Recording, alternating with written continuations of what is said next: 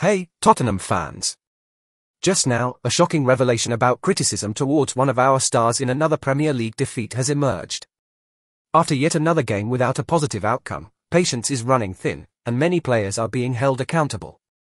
I'm about to tell you all about this news, but before that, it's crucial that you subscribe to the channel to stay updated and not miss any future updates. Now, let's get straight into it.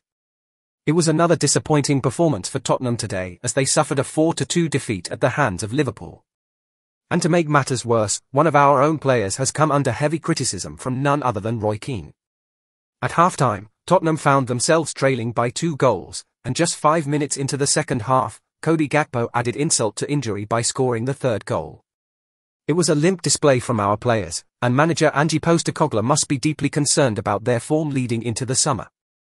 Speaking about potential changes in the upcoming transfer window, Postecoglou might have an easy decision to make regarding Brazilian defender Emerson Royal.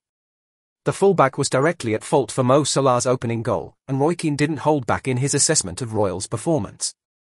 During halftime analysis on Sky Sports, Keane lamented the lack of awareness and defensive instincts shown by the Brazilian. He criticized Royal for not smelling danger and failing to track Salah's movements, regardless of whether he was playing out of position on the left-hand side. These mistakes are surely going to stick in Postecoglou's mind as the season nears its end. With Royal's defensive fundamentals still lacking at the age of 25, it wouldn't be surprising to see him among the players the Spurs boss looks to offload. Ultimately, Royal's inability to grasp the basics of defending could cost him his place in the Premier League. As fans, it's crucial for us to analyze these performances and discuss their implications for the future of our beloved club. Now, I want to hear from you, Tottenham faithful. What are your thoughts on Emerson Royal's recent performances? Do you think he deserves another chance, or is it time for the club to move on? Share your opinions in the comments below. And remember, if you enjoyed this exclusive news, don't forget to hit that like button and subscribe to our channel for more exciting updates.